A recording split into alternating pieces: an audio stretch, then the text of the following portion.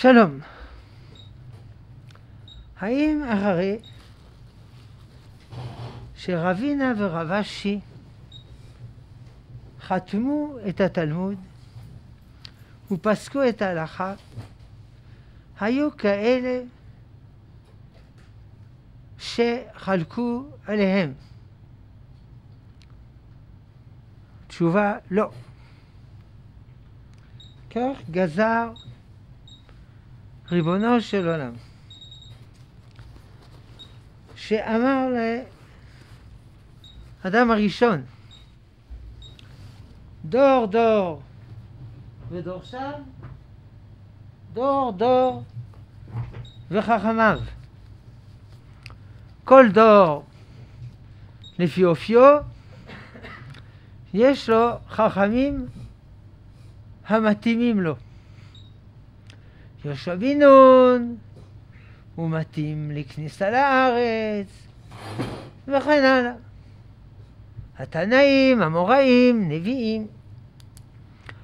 והוא הראה לו סוף משנה רבי יהודה הנשיא, הוא סוף המשנה, אי אפשר להוסיף משניות, כלום. סוף הוראה רבשי ורבינה. מה זה הוראה? פסיקה הלכתית. בגמרא יש דעות שונות, לכאן ולכאן, דיונים, בירורים, עמוקים, ולא תמיד. מה זה לא תמיד? כמעט אף פעם אין הכרעה. כי זה לברר את הנושאים. סוף הוראה, הוראה זה פסיקה, כמו שאומרים מורה הוראה, רבשי ורבינה. כלומר, כל עם ישראל קיבל על עצמו רבשי ורבינה. איך קרה הנס הזה? נס שכל עם ישראל מסכים על חכם אחד, על שני חכמים, פשוט מאוד. זה כתוב במהריק. רבשי ורבינה הם היו תלמידי אביי ורבא. גם אביי ורבא אנשים מופלאים שחרשו את כל הגמרא מראש עד סוף. לא היה נושא שרבשי ורבינה לא דנו בו. חרשו והביאו את כל הדעות שבעולם. הכל. זה נקרא הוויות אביי ורבא. מה זה הוויות? התבוננויות. הבינן בה. התבוננו בזה. הם ניתחו והביאו כל הסברות שבעולם.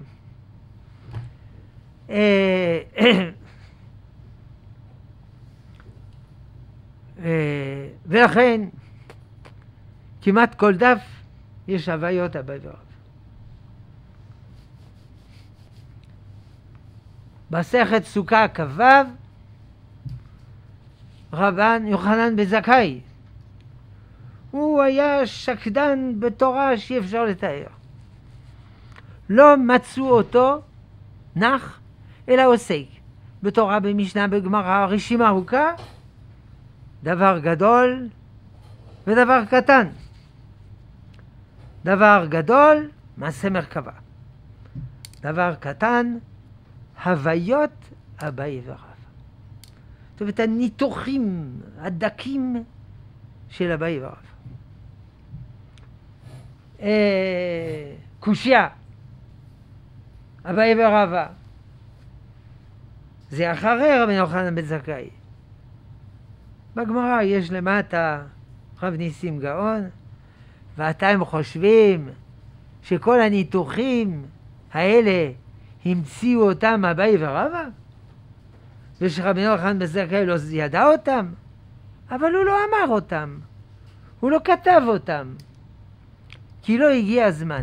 אבל ודאי הוא ידע כל הניתוחים, כל הקושות, כל התירוצים. ואביי ורבא שמו את זה בכתב. ואז יכלו לבוא, ואף חכם לא יכול לטעון, דעתי לא מיוצגת.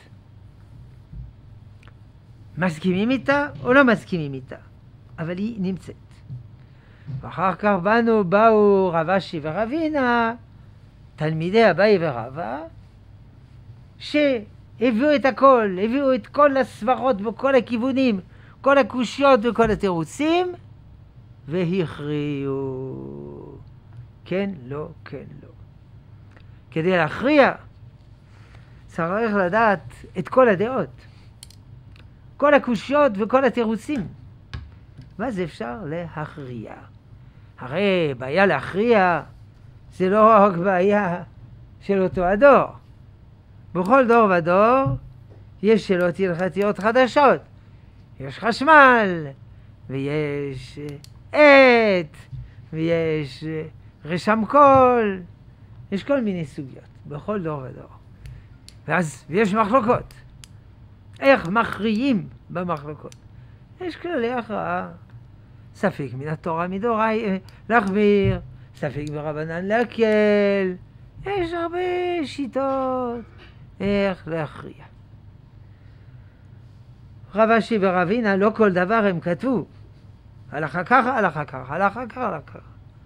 זה הם השאירו לנו, כי זה לא קשה. זה נדיר שכתוב בגמרא הלכה. ואם כתוב, זה לא האמוראים כתבו. זה רבנן סבוראי, שהם היו בין האמוראים לגאונים. אבל רב אשי ורב הנה רשמו לנו כל הנתונים שעל פיהם אפשר להכריע. על פי כללי ההכרעה שקיבלנו מהראשונים, גאונים ורזו למשה מסיני. אז זה לא שרב אשי ורב הנה פסקו הלכה ככה, הלכה ככה. אבל הם רשמו שלא נהיה עניים, כל הנתונים שאנו זקוקים כדי להכריע.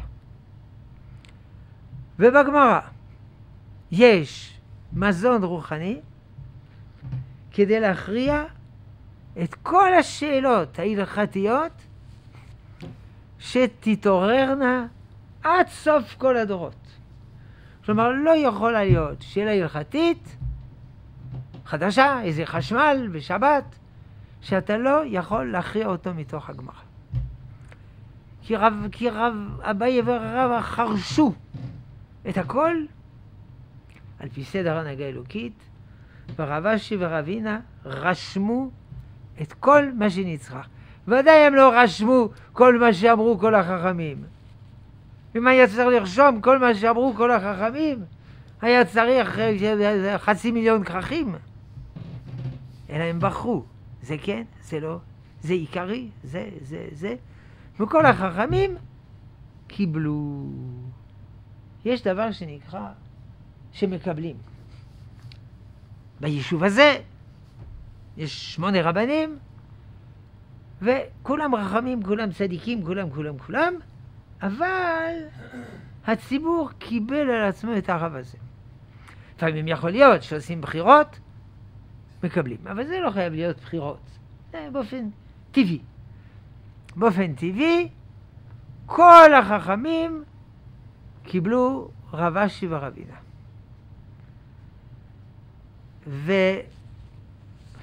וכל החכמים של כל הדורות. ולכן אי אפשר לחלוק עליהם. יש מקרים יוצאי דופן, אומרים התוספות, שבמקום לקרוא את ההפטרה הזאת, קוראים את ההפטרה הזאת. זה דברים משניים, לא כל כך מכריעים. עובדה שגם בין אשכנזים וספרדים, הפטרה זו, תימנים, הפטרה זו, וכולו מתחיל מפה, נגמר מפה. זה לא... העיקר שקוראים הפטרה, נקודה. אז זה דברים יוצאי דופן, מהירים, זה אחד מיני אלף, אבל זה לא דברים עקרוניים. לכן זה דבר גדול. אחרי קום המדינה,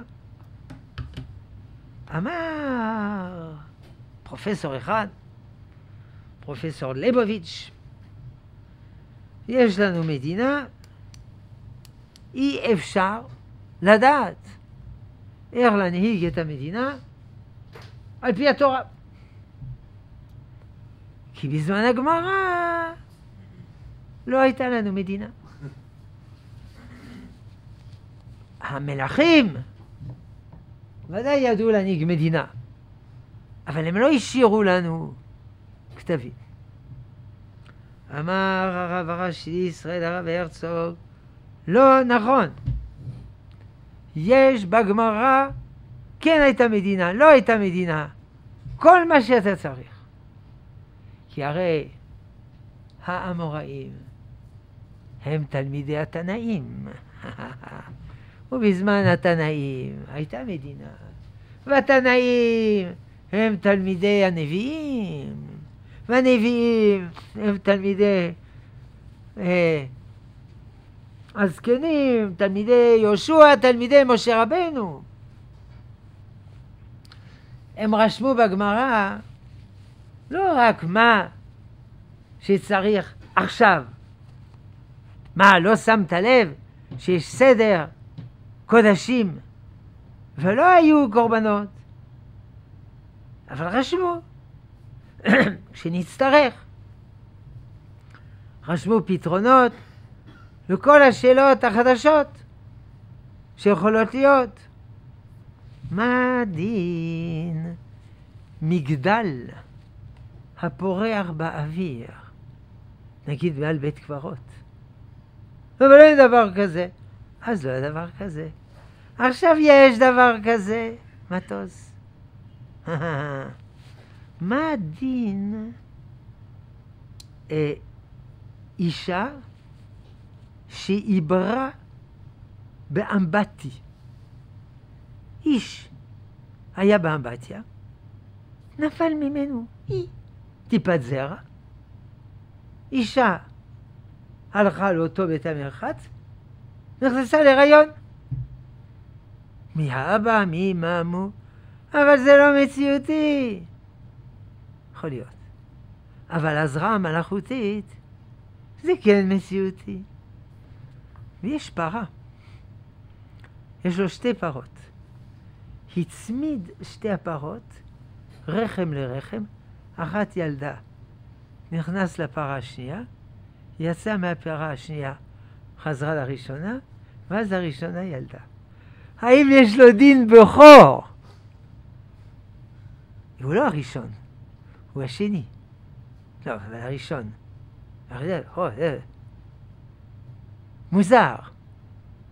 זה לא מציאותי. ופונדקאית זה לא מציאותי? אתה רואה? אתה רואה סוגיות בגמרא.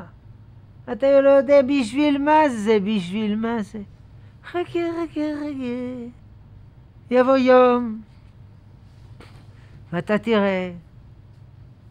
מי שרוצה לכתוב ספר, יכתוב. סוגיות מוזרות בגמרא, שאז לא היה מציאותי, אבל למדו במסירות נפש, ופתאום היום פותרים על ידי זה בעיות. אז יש בגמרא כל מה שצריך, עד סוף כל הדורות, לפתור כל הבעיות, ועם ישראל קיבל. וזהו. שאלה הבאה.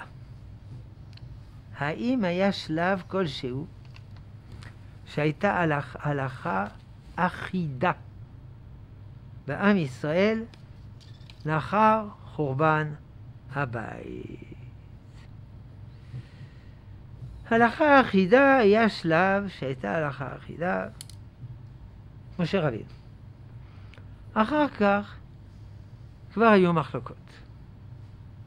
מעט מאוד. אבל היו. אבל הכריעו בסנהדרין. טק, טק, טק, טק. מי שנתרבו תלמידי בית הלל ובית שמאי, היו הרבה מחלוקות. יש שיכריעו, יש שלא יכריעו. כל הזמן היו מחלוקות.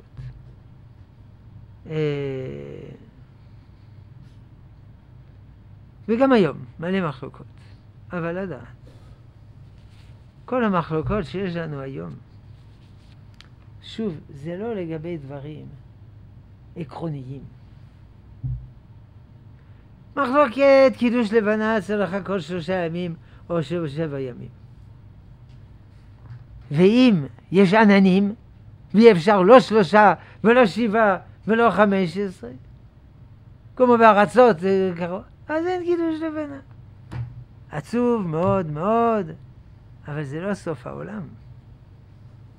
אבל דברים חמורים, מותר להתחתן, אסור להתחתן, ככה מתגיירים, ככה לא מתגיירים, זה מותר בשבת, זה אסור בשבת, בדברים חמורים. אין מחלוקות, לא להילחץ. כי נראה שיש טונות של מחלוקות. אין טונות. יש פי 1000 לא מחלוקות. וגם המחלוקות, זה לא בדברים כל כך חמורים. אומרים בקריאת שמע, ברכות אהבה רבה, או אהבת עולם. האם השם אוהב אותנו אהבה רבה, או השם אוהב אותנו אהבת עולם? גם וגם, ולא, וזה לא, וכן הלאה. זה לא דברים חמורים. אבל ודאי שלא הייתה הלכה אחידה, כי היינו עם מפוזר ומפורד בין העמים. כשהיה סנהדרין, ישבו בסנהדרין, יכריעו. מותר היה לחשוב לא כמו הסנהדרין, ברור. אבל אי אפשר היה לפסוק לא כמו הסנהדרין. אגב, אתם יודעים עד מתי היה הסנהדרין? אביי ורבא. כמובן, היה בבבל. הוא גלה לבבל. מה אפשר לעשות? תפוזים של תבל. איפה התפוזים? אי אפשר לענות באוויר בלי... ונסחטו למיץ. האם אפשר לשתות את המיץ? ואם לא, מה יעשה? תבל זה תבואה שלא יפרישו תרומות ומעשרות. צריך להפריש תרומות ומעשרות. לא יפרישו, עשו מיץ. תפריש מן המיץ. אפשר להפריש תרומות ומעשרות גם מנוזל, מיין, משמן. אפשר. לוקחים קצת, שמים בצד, ואומרים, הקצת יותר מאחד ממאה שיש בכוס הזה, יהיה, הקצת יותר מאחד ממאה, הוא יהיה תרומת מעשר. והאחד ממאה יהיה תרומה גדולה. והאחד ממאה ועוד 9 חלקים שכמותו יהיה מעשר לוי. והאחד יהיה תרומת מעשר. ועוד 10 חלקים מצד דרומו, מצד צפונו, ואין בעיה. כמובן לא לשקשק את הבקבוק באותו זמן. אין בעיה. אפשר גם אז. אדרבה. יין צריך להפריש שהוא יין. גמר מלאכה. לכן אפשר להפריש גם אחר כך. יותר מזה. בישל. אפשר גם להפריש. ומה עם הבלוע בכלי? האחד ממאה ממה שיש פה בסיר, פלוס הבלוע בכלי, יהיה כך וכך. גם הבלוע. אפשר גם אחרי שהתבשל, אחרי שנאפה. יש אנשים, מצות, לא הפרישו תרומות ומעשרות, כתוב. למה? מה, עצלנים? לא. לתת ליהודי, הוא רוצה מצווה, להפריש תרומות ומעשרות. הנה, כך. תמיד אפשר, לא אבוד. אבוד! זה אם מכרתי תפוזים. והוא הלך. לא הפרשתי. אבל יש לי תפוזים בבית. אני אפריש מהתפוזים האלה לתפוזים האלה. בעיה. צריך להפריש מן המוקף. כלומר, מה שאתה מפריש וממה שאתה מפריש צריך שיהיה יחד. אסור להפריש שלו מן המוקף. טוב, פה יוצא דופן. אם אני מפריש שלו מן המוקף, אני עובר על איסור, דרבנן. אבל אני לא מפריש, הוא עובר על איסור תורה. ובאשמתי. טוב, אפריש שלו מן המוקף. זו הבעיה היחידה. כאשר קורה קרי בלילה, כיצד להתייחס לזה מבחינה רוחנית ומבחינה מעשית? הדבר יושב לי במחשבה כמה ימים שזה קורה. כשזה קורה, כנראה. אם זה קורה, אדם הוא לא אשם. הוא אנוס. מה הוא יכול לעשות? יש שמחמירים לטבול במקווה. לא חייבים, מספיק לנקות. יש עוס מחמירים פחות. 9 קבין. 13.5 ליטר. זה דלי. לוקח דלי, פלאץ'. 9 קבין. אז היה להם דלי אוטומטי, מבינים?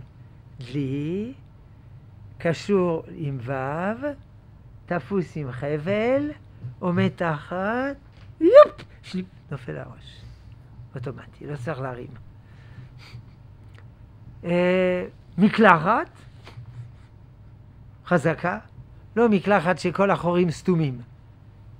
זה 9 קבין.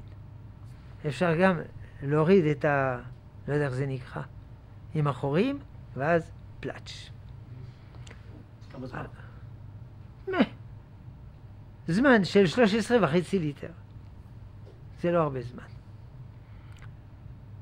יום אחד עושה ניסוי עם דלי, שעון, עכשיו הוא יודע כמה זמן. תלוי בלחץ המים, תלוי בגודל החור, אבל גם זה חומרה. מספיק לנקות. הוא לא אשם, זה אונס. מה הבעיה? לא ירהר אדם ביום, ויבוא לידי קרי בלילה. ביום הוא ירהר דברים אסורים. ובגלל זה יש לו חלומות כאלה, ובגלל זה הוא רואה קרי. אז הוא אשם. לא בחלומות, לא בקרי. הוא אשם בזה שביום הוא ירהר הרהורים אסורים. מובא במסילת ישרים. בפרק, שכחתי בהתחלה. אז מה אני אעשה אם באים לי הרהורים אסורים? באים הרהורים אסורים.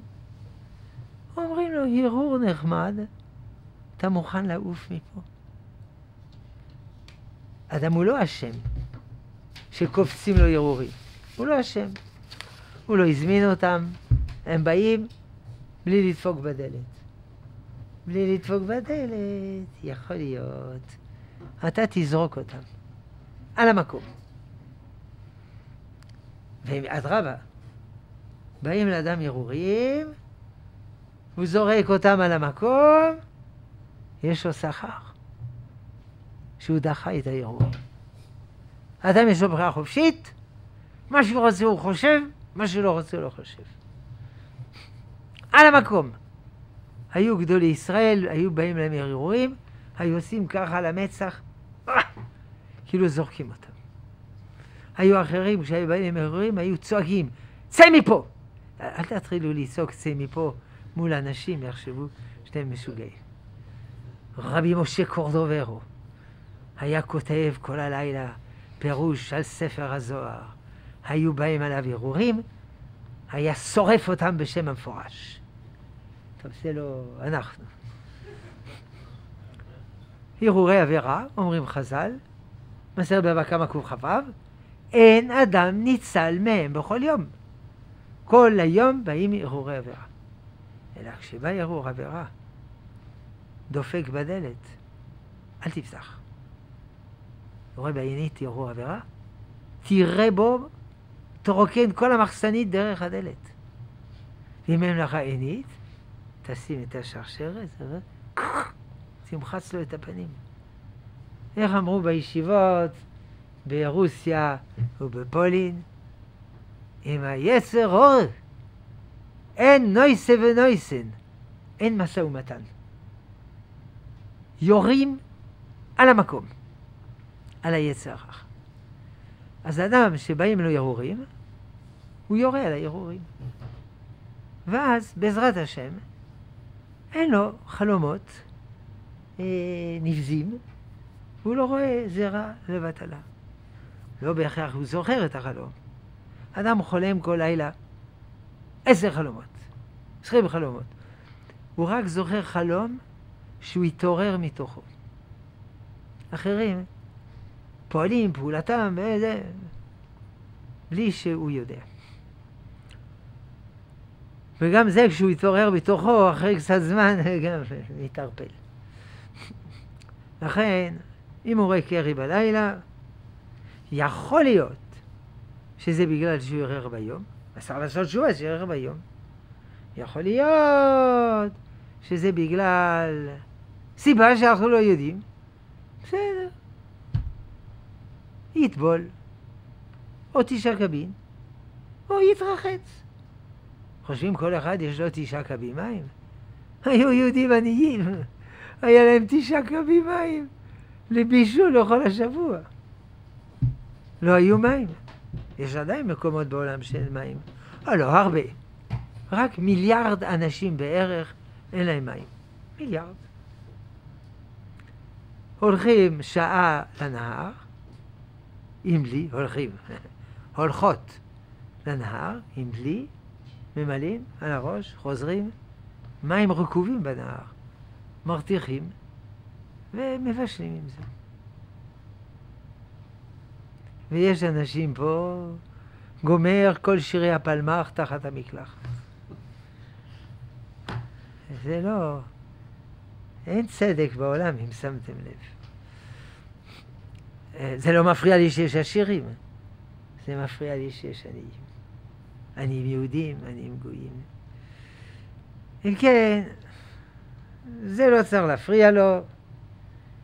אם הוא יראה אירועים רעים, טמאים, יקבל עצמו לא לעשות יותר. ואם לא, אז זה לא, זה קרה. הרבה דברים קורים. מה שאסור זה הוצאת זרע לבטלה בכוונה, שהרבה נכשלים בזה. זה כבר עבירה חמורה, שצריך להילחם נגד זה בכל תוקף. איך נלחמים? אמרתי, באים ערעורים, יורים. לא נותנים לערעורים שנייה אחת להגיע. זה בסוגיה של יצר הרע. סוף מסכת סוכה. היצר הרע דומה להלך, דומה לאורח, דומה לאיש.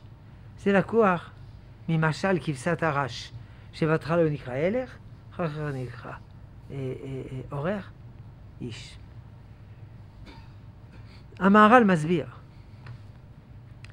בספר נתיבות עולם, ספר מומלץ מאוד, נתיב כוח היצר, אתה פוגש איזה יצר רע, הלך?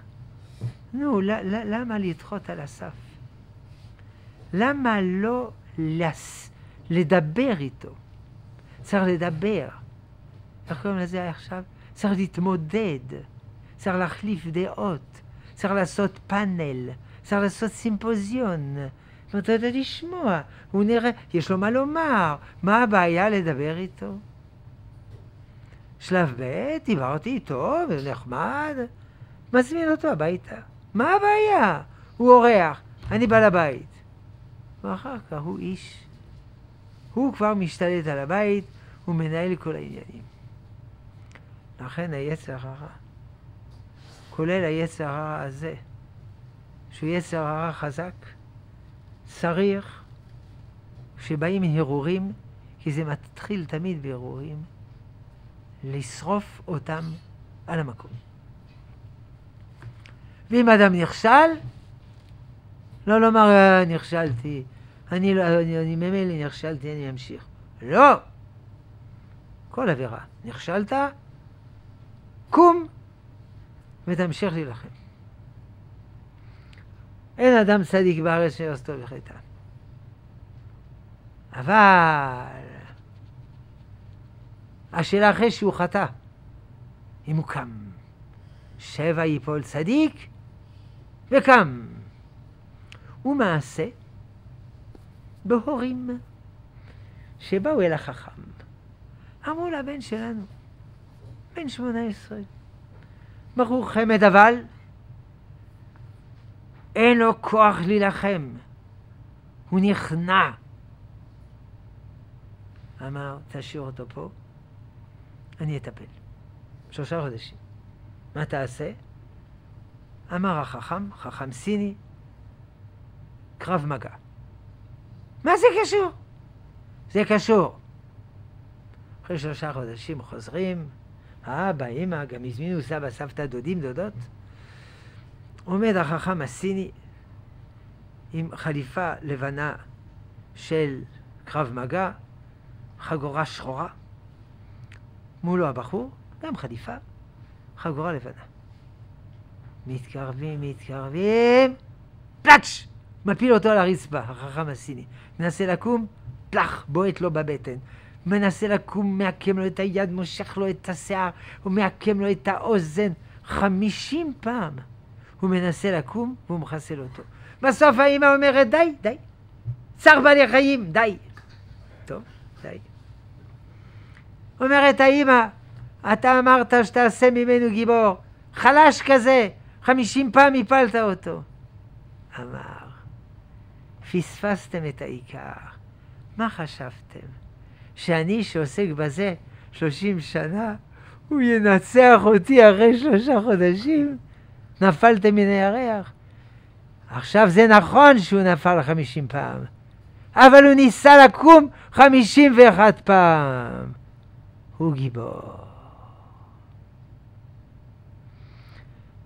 וסיפור שני, יאנוש קורצ'ק מספר את זה. זה מחנך מפורסם, שהתלווה מרצונו לתלמידים שלו למחנה השמדה. מעשה בבחור. זה גמר סמינר למורים. בחור רזה, חיוור, חנון כזה, בלי אופי. אתה מקבל, משרד החינוך, כיתה י"ב, בית ספר לעבריינים. מה? אני לא בנוי בשביל זה. לא בנוי, שב בבית, זה מה שנשאר. מה נעשה? יושב ביום הראשון בחדר המורים, הלב שלו פק, כמעט פורץ מחוץ לריאות. פתאום הפעמון מצלצל. הוא קם, הולך בפרוזדור, סהרורי, זה הכרה ניגרת לו על המשקפיים, פותח את הדלת, נתקל במפתן הדלת, משתטח על הרצפה, וכל הציוד שלו מתפזר, וכל הכיתה פורצת בצחוק. הוא עשה את הטעות שאסור היה לו לעשות. והוא לא יודע מה לעשות עם עצמו. על הרצפה. והם זורקים עליו גירים, וזורקים עליו, סיפור אמיתי, מטוסי נייר ומילים גסות. טוב, בסוף נגמרו להם הגירים, גם המטוסים מנייר, וגם לקסיקון הבא, המילים הגסות תם ונשלם. אז הם משלבים ידיים ומסתכלים עליו בחיוך לעגני, לראות מה הוא יעשה עכשיו. אוסף את הציוד, קם לאט ואומר, חבר'ה, זה קורה שנופלים. השאלה אם יודעים לקום. זה היה שיעורנו הראשון. הבינו, מחאו לו כפיים. אז זה קורה שנופלים. מחט הזה, רוצה זרע לבטלה, בחטאים אחרים. אסור ליפול. אבל מי שנופל, לא להתייאש. לקום, נמשיך להילחם. ובסוף, הוא מנצח. זאת הבעיה. מי שרק ירי בלילה, אין בזה עבוד. אונס. יש סיבות ביולוגיות, סיבות לא יודע, כל אני מבין במדע. זה לא עבירה. הרהורים ביום זה עבירה. הוצאת זרע לבטלה בכוונה זה עבירה. צריך להילחם. אפשר להוסיף כוח. הגאון מווילנה אמר, תלמד תורה. זה נותן לך כוח. נותן לך כוח להילחם נגד זה. נכון. רבינו הרב ציוד אמר, אהבת הבריות, זה ייתן לך כוח. נכון. אפשר גם ללמוד תורה, גם אהבת הבריות. גמרתי את הניירות שלכם. יש שאלות בלי ניירות? כן. לפני כמה שבועות דיברנו על הרכבים האוטומטיים האלה, שיש להם כל מיני... על מה? על הרכבים האוטונומיים. רכב אוטונומי, כן. שיש לו יכולת בחירה כזה, מוסר כזה של הדבר הזה. אמרת שצריך להעדיף את ה...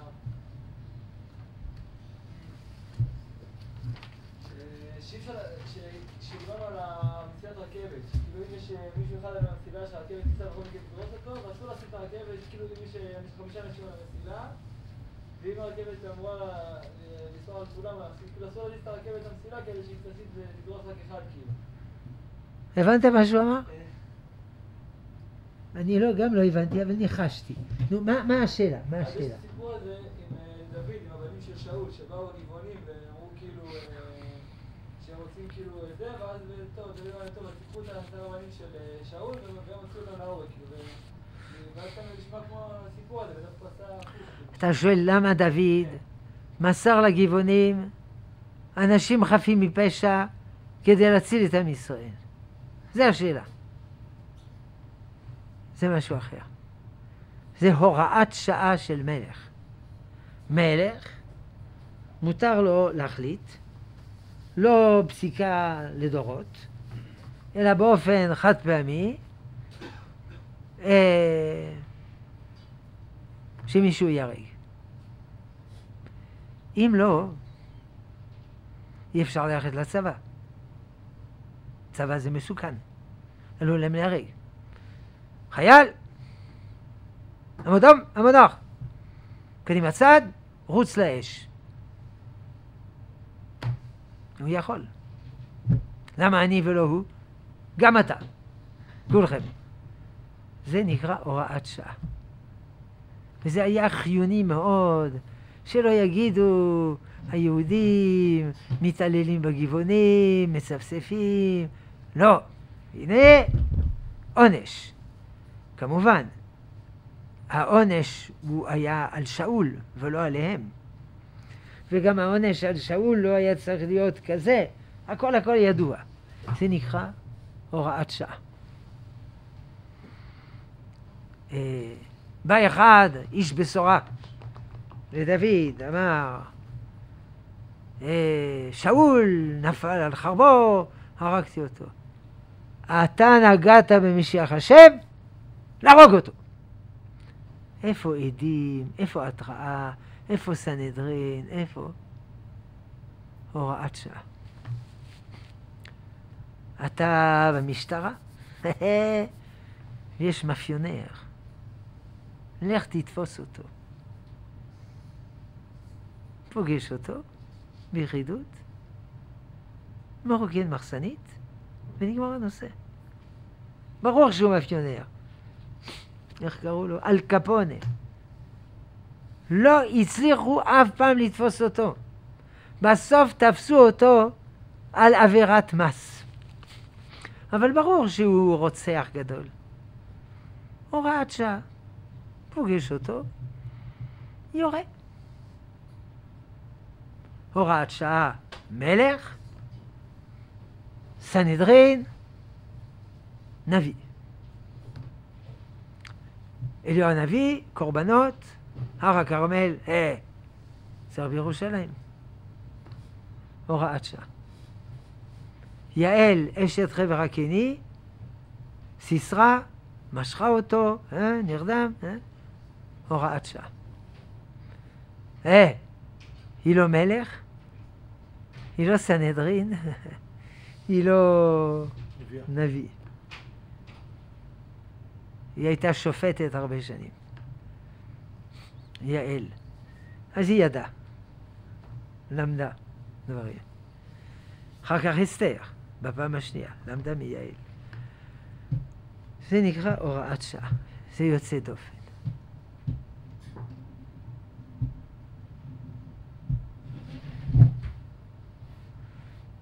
תשובת הרשב"א. בקטלוניה, דרום ספרד, יש פה מאפיונרים. אומר הרשב"א להרוג אותם. אבל אין היום דיני נפשות להרוג אותם. מאיזה דין? הוראת שעה. אבל הוראת שעה צריך בית הדין הגדול. אני בית הדין הגדול של האזור.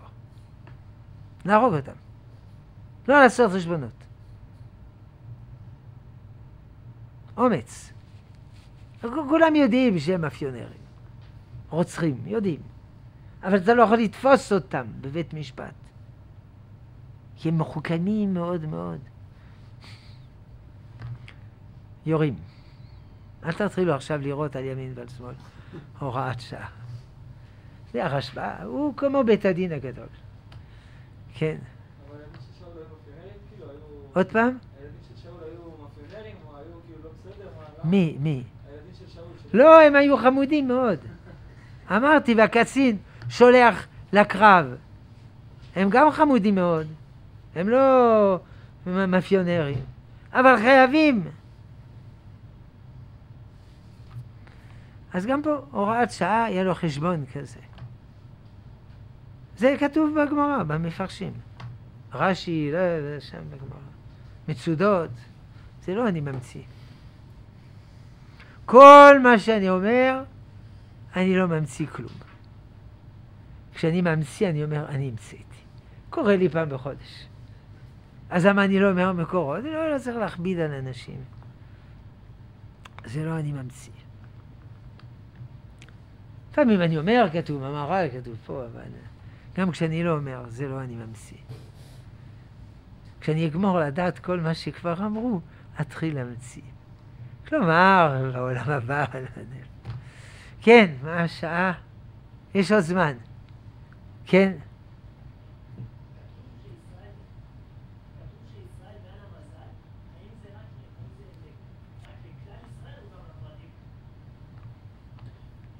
אומרים שישראל הם מעל המזל. האם זה לכלל או גם לפרטים עצמם? גם לכלל, גם לפרטים. מעל המזל הכוונה בחירה חופשית. גם לפרט יש בחירה חופשית. ודאי. על זה הכל עומד. אדם, ודאי שיש כל מיני השפעות. השפעות ביולוגיות, פסיכולוגיות, סוציולוגיות, ועוד הרבה מילים עם לוגיות. זה השפעות. אבל מה שהוא רוצה, הוא עושה. הוא משוחרר. וגם עם ישראל. עם אחר כבר היה נמחק מזמן. מה זה היה נמחק מזמן? נמחקו. אימפריות נמחקו. איפה מצרים? הלך. בבל הלך, פרס, מדי, הלך, יוון, הלך, רומא, הלך, ספרד, הלך, טורקיה, הלך, רוסיה, הולך, ארצות הברית, ילך. ואנחנו פה. לא רק שאנחנו פה, אנחנו אותם היהודים, לומדים באותם הספרים, לומדים בתנ"ך הזה שלמדו בו התנאים.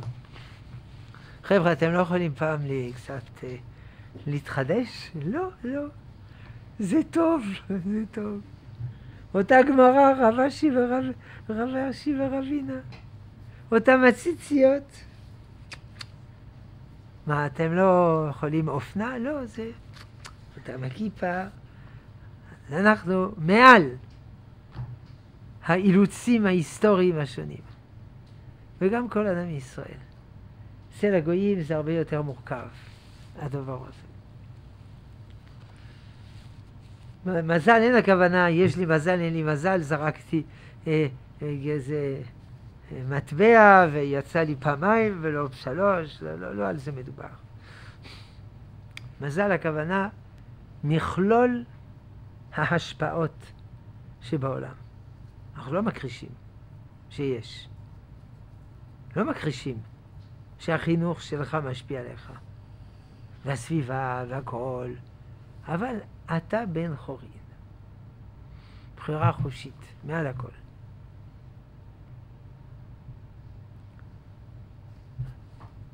כן. מה היחס לכל מיני סגולות שמפרסמים? יש כאלה מפרסמים סגולות בשם רבנים גדולים גם, כאילו, מה היחס לנכון לזה? אם זה סגולות שבגמרא, אמת. בין שאנחנו מבינים מה שאנחנו לא מבינים. אם זה סגולות של רבותינו הראשונים, זה פחות תקיף, אבל הם יודעים מה שהם אומרים. אבל אם זה סגולות שממציאים היום, כל יום ממציאים, לא יודע מי מאיפה מגרילים כל הדברים האלה. זה נקרא דרכי האמורי, כלומר אמונות תפילות. מלא אמונות תפילות, לא יודע מה כל יום. בכותל שמים סרט אדום. אבל זה כבר כתוב אצל התנאים שזה דרכי האמורי. כלומר זה שטויות. וכבר ממשיכים על זה 2000 שנה. וכבר אז אמרו, זה בתוספתא, שזה שטויות. ואם אתה עושה שטויות שהגויים עושים, אתה עובר על חוקות הגויים. אם אתה עושה שטויות שהיהודים עושים, אתה עובר על שטויות. אבל אם זה גויים עושים, אתה עובר על מלא אמונה. כתבתי ספר, נר בישון לילה. כל הספר על אמונות תפילות. חצי ספר אמונות תפילות בשם התורה, חצי ספר אמונות תפילות בשם המדע. ואל תדאגו, היה לי חומר הרבה יותר, אבל זה היה כריכה רכה. אם יש יותר מדי דפים, זה מתפזר. ועוד לא מצאו סגולה לדבר הזה. וגם צריך לדעת עוד משהו. זה נכון שבגמרא יש סגולות. אבל מעשה בביתו של רבי עקיבא, שהייתה אמורה למות ביום שהיא תתחתן. התלבטות קשה. להתחתן כן או לא? להתחתן. ולא מתה. הלכה לישון. היה לה סיכה כזאת להחזיק את הכיסוי הראש. דחפה בחור בקיר, משכה בבוקר, נחש. זאת אומרת, הנחש היה שם, ובדיוק הוא מת. אמר רבי עקיבא, תספרי לי מה עשית אתמול. אתמול, בסעודה, ניצב אני בפתח, ואף אחד לא שם לב. לקחתי את המנה שלי, הבאתי לו. בלתי, עשית מצווה גדולה, מצוות צדקה. וצדקה תציל ממוות. צדקה זה סגולה. תשובה זה סגולה. תפילה זה סגולה. ותפילה ותשובה ותצדקה מעבירים את רוע הגזירה. זה יותר סגולה. ללכת על קברו של רב גדול זה סגולה אמיתית. אבל אותו זמן ללמוד תורה ואת הכסף לתת לצדקה זה סגולה פי 100. אז אסור ללכת, לא אמרתי, אסור ללכת. אם אתה מחפש סגולה, זה סגולה יותר גדולה.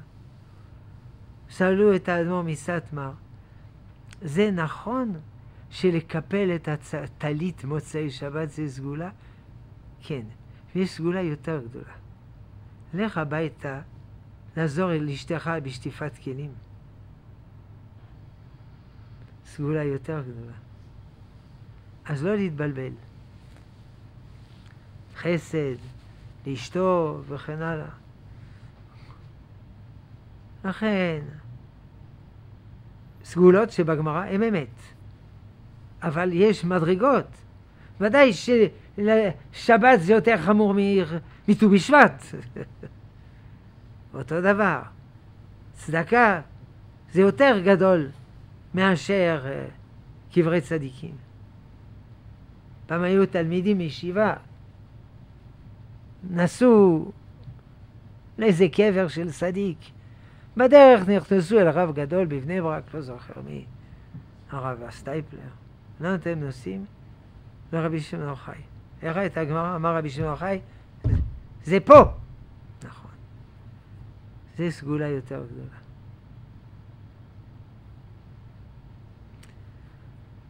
לכן, א', רק סגולות שאמרו רבותינו. ב', גם אלה, הם לא רצו לומר שזה יותר חשוב מצדקה וחסד ומלימוד תורה וכולו. ויש סגולות שבאות מן הגויים. אם יש סגולה, גם אצלנו, גם אצל המוסלמים, זה בא מהמוסלמים. אם זה אצלנו ואצל הנוצרים, זה בא מהנוצרים. אם זה גם מוסלמים, גם נוצרים, גם אנחנו, זה בא מהמין האנושי. אז יש כלה מתחתנת, מורחים אותה עם חינה. מה זה צריך להיות? רוצים אפשר לעשות. נחמד. אבל זה נהוג אצל הערבים, אצל כל הערבים הדבר הזה. זה מנהג של הערבים. אז מה? אז כלום. אבל לא לחשוב שזה עושה נישואים מאושרים. רוצים למרוח, בבקשה. נחמד. זה בא מהמוסלמים. יש דברים באים מהנוצרים.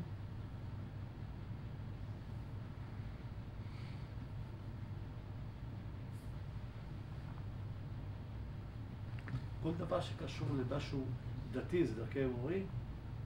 לא. אם לא זה... אני מורח משחה. אבל זה לא קשור, זה דבר דתי.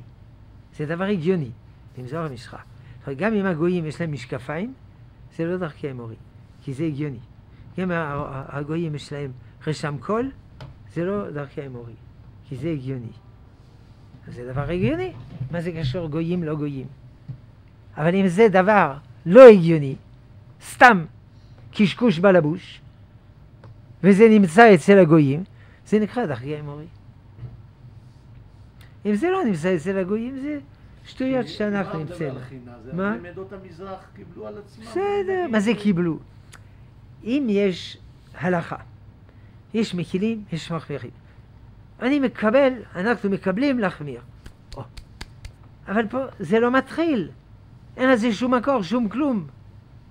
לא בתורה, לא במשנה, לא בגמרא, לא בראשון, אין. אלא המוסלמים נהגו, אז גם אנחנו נהגנו. נחמד. חגיגה, אוכלים עוגות, צובעים את הכלה, לא יודע, אף פעם לא ראיתי, אסור ממילא להסתכל על הכלה. את כפות הידיים. מה? שמים פה, כן. רק פה. רק פה. מה, זה לא... מה הבעיה? זה לא עולה כסף וזה. אבל לא לחשוב שיש לזה ערך. נחמד. אם דרך אגב, זה לא בדק הימורי? זה מסיבה משפחתית עם צביעת כפות ידיים. אני יודע מה. כולם עושים. כולם. הרבה עושים. אבל אם אתה לא עושה... לא עברת איסור. לא עברת איסור. וזה לא מה שיקלקל את הניסויים שלך. שלא מרחת פה בכף. יש חתן תחת החופה, הוא דורך על הרגל של הכלה. זה סגולה שהיא תהיה ממושמעת לו. איזה שטויות. איזה שטויות. מה נעשה? יש טיפשים. כשהגעתי לגור בבית אל, בא אליי זוג. כן, מה הבעיה? אין לנו ילדים. מה אתם שואלים אותי? צריך לשאול רופא. שאלנו. אז מה הוא אמר? האישה בסדר גמור, הבעיה, הבחינו אצל האיש. אז מה הם אמרו? תיקח תרופה הזאת, תוך חודש זה מסתדר. ולקחת? לא. למה? הלכתי אצל מקובל אלוקי, ותמורת תשלום הוא נתן לי מים קדושים. ושתיתי את המים קדושים. כלום. תגיד, מתי היית אצלו מים קדושים? לפני 10 שנים. תגיד, אתה מטורף לגמרי? מטורף לגמרי? מחר אתה הולך לבית חולים. חוזר מבית החולים. נו. הם אמרו, מאוחר מדי. אבוד. האישה בוכה, רוצה ילדים, התגרשו. התרתנה עם מישהו אחר ויש לה הרבה ילדים, כמו בסיפורים. זה מטורפים. מטורפים. שלשום. היום איזה יום זה? יום שלישי. מה עבר זה? יום שלישי. היום הראשון.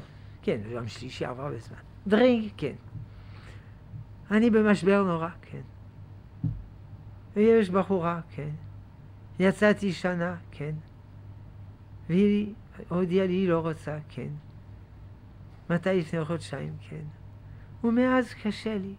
נו, ודאי קשה לך. אם לא קשה לך, אין לך לב.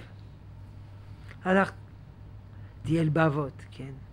נתנו לי כל מיני, כן. וזה לא עזר כלום. רק שהייתי צריך לשלם הרבה כסף, כן. ונכנסתי לחובות. אמר לו, תראה, עזוב. על פי רוב לוקח 4 חודשים. עד שנרגע. אבל אולי אפשר לתקן, למה היא לא רוצה? כי רבנו כל הזמן. אם רבתם כל הזמן, זה מתנה מהקדוש ברוך הוא. כי אם הייתם רבים כל הזמן אחרי החתונה, זה היה נורא. אבל רבתם כל הזמן, ואתם הזה, זה טוב. תודה רבה, הצלת אותי. סיפורים כאלה אני יכול לספר לכם. מהבוקר עד הערב. דרינג, כן. החברה אמרה לי, בוא לרב הזה לקבל ברכה. מי לא רוצה לקבל ברכה? באתי אל הרב, חדר המתנה, אמרה הרבנית, 600 שקל. מה? מה פירוש מה? ברכה זה לא שווה 600 שקל. אבל אין לי הרבה כסף, ויש לי אולי 200 שקל. את מזלזלת בברכה. טוב, שילמה 600 שקל. נכנסה אל הרב, הרב רואה אותה, עושה, מה? כמעט מתעלף. מה? אני לא יכול לומר, תחזרי עוד שבוע. נכנסה ללחץ אטומי. אחרי שבוע הבא, הוא אומר לה, את תמותי מסרטן. תוך זמן קצר. כמעט התעלפה. מה אני יכול לעשות? אנחנו מוכנים לעשות לך תיקון, זה יעלה לך 400 שקל לחודש במשך 10 שנים. כלומר 50,000 שקל. ואם ככה, את מתחתנת השנה. זה לא כדאי. 50,000 שקל, לא סרטן, ולהתחתן השנה. ואיפה אני אקח? תביאי צ'קים, אין לי, הביאה צ'קים, חתמה על חוזה, שזה וזה. מטלפנת, יצאתי משם. יש לי הרגשה שזה בלוף. זה לא הרגשה, זה בלוף. תבטלו את כל הצ'קים מיד. ביטלה כל הצ'קים. אבל נדרתי, התחייבתי. שום דבר, זה לא חל, זה רמייה. אבל ריחמתי עליה. תבואו אלינו לישיבה, נעשה לך התרת נדרים. קראתי לו עוד 2 רבנים, עשינו על התרת נדרים. כשהיא יצאה אמר רב אחד, אבל לא צריך התרת נדרים. נכון, זה כדי להרגיע אותה. אמר רב השני, צריך להודיע למשטרה. אתה לא יכול להודיע למשטרה. אין פה משהו בלתי חוקי. אבל הכי טוב היה, וזה נסיים. היא אמרה תודה רבה וחייכה. אמרתי לא, לא, לא, לא, לא, לא, לא, לא, לא, לא. את משלמת לכל אחד משלושתנו 1,000 שקל. אז היא התפוצצה מצחוק. אמרתי, ניצחנו.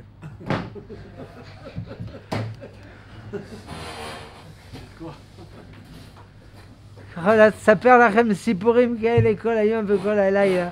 אם זה לא היה עצוב, זה היה מצחיק.